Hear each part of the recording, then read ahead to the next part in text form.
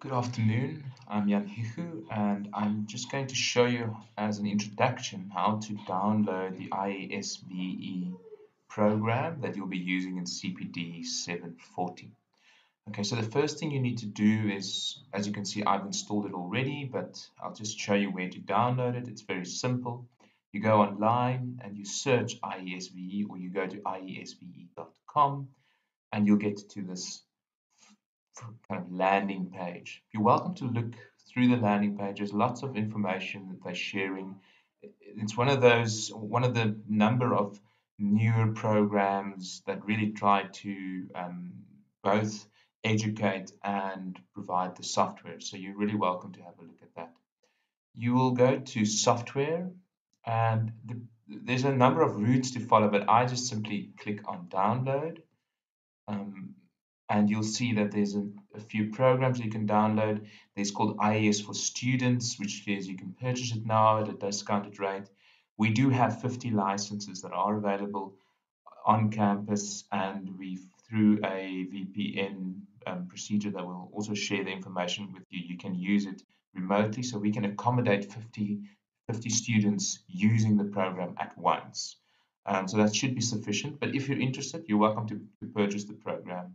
Um, in 2019, it was available for 1,000 Rand per student. I think it wouldn't be much more expensive, really. For them, it's important that you start using it. But in order to start, you need to click on download. You download the IES Virtual Environment program. As you click on it, you'll see there's a few additional information available. There's the installation instructions that you can read through as well, some software requirements, and quite simply you click on download and it'll start downloading it. Now, there's one step that you would not have experienced now, and I think it's because I'm logged in.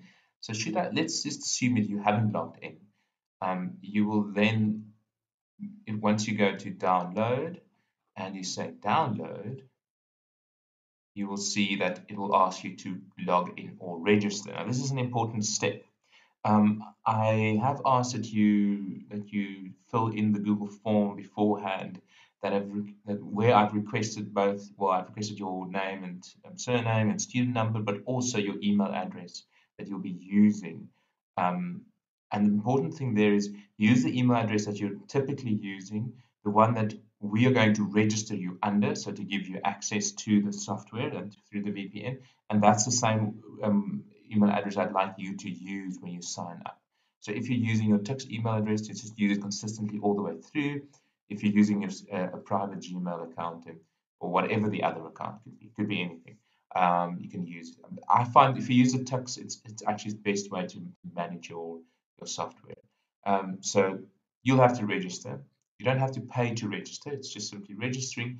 You'll then get to this page and you can download the exe file.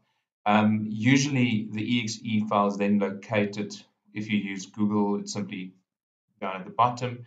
Or if you go down to downloads, you'll also see the setup file being available there.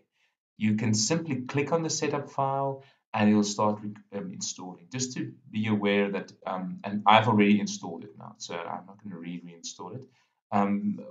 What to be aware of is that the IES program consists of a number of smaller programs that it manages. So you're going to install not a single program, but there's going to be possibly 4 or 5 little programs. It's all part of the wizard, so don't worry. You don't need to find other programs. You simply just say yes, accept, and it runs all the way through.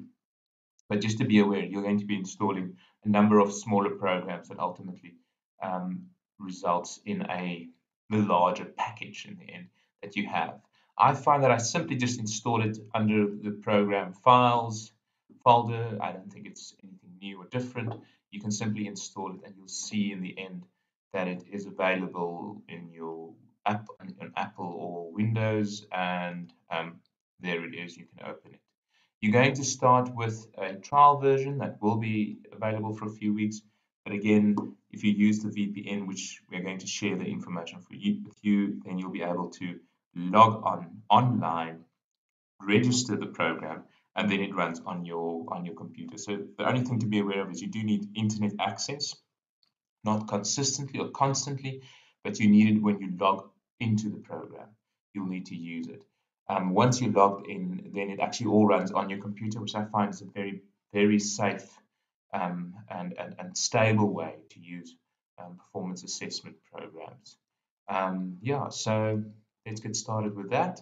And the next video or PDF document will show you how to install the VPN through which you can access the servers on campus remotely, and then that should allow you to, in the end, access the program. So you'll see I haven't got it installed yet, and I get to this message in the end. Once I've got it installed and ready, then I will show you how to do it. See you.